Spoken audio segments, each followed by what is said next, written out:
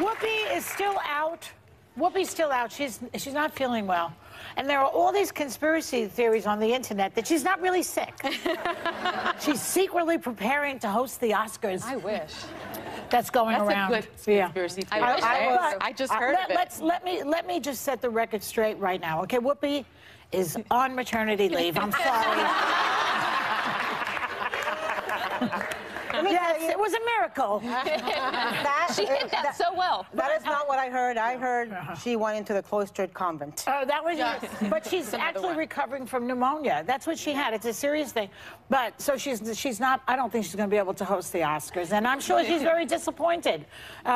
She's not really even well enough to host the show right now, much less the Oscars. But I saw her last night. And she's very funny still, and we had big laughs, and she's getting there. She's on the mend. So we miss you, Whoopi.